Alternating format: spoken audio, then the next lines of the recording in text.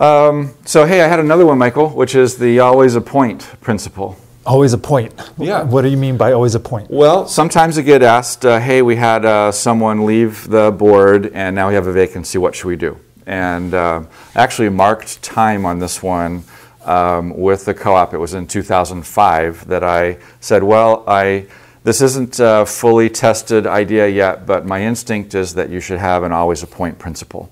So whenever this happens, you are in a position to appoint someone to the board. And because I did that funny little thing of marking time, now I can actually say that I've been using the same principle since 2005, and every time it has really been quite successful. So I really recommend it as a good idea.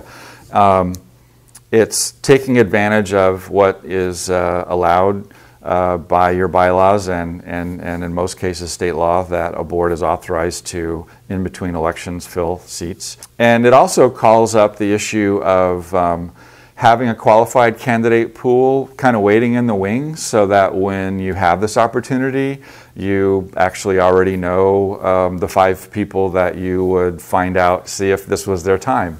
Because that's the thing, it's like when you have a qualified candidate pool, it's not like everyone in that pool is like standing by ready, that maybe though one of them is able to step up and fill the seat. And in my mind, the contrast is you want to have a high bar for what it means to be on the board, and that you really value the contributions of each individual director. And when you have an image of what that's like, having an empty seat is just so far away from that quality that it's really worth saying we value having all of our board seats filled. So always appoint, part of what it makes me think of is this hesitation some board leaders have or directors have of playing an active role in making sure that the board is strong. And I really have come more convinced over the years that it is our responsibility as leaders of the co-op to make sure that the board itself is strong, and that that's not passive, that we actually have to take an active role in that by reaching out to and drawing in qualified candidates, people who could serve our co-op well.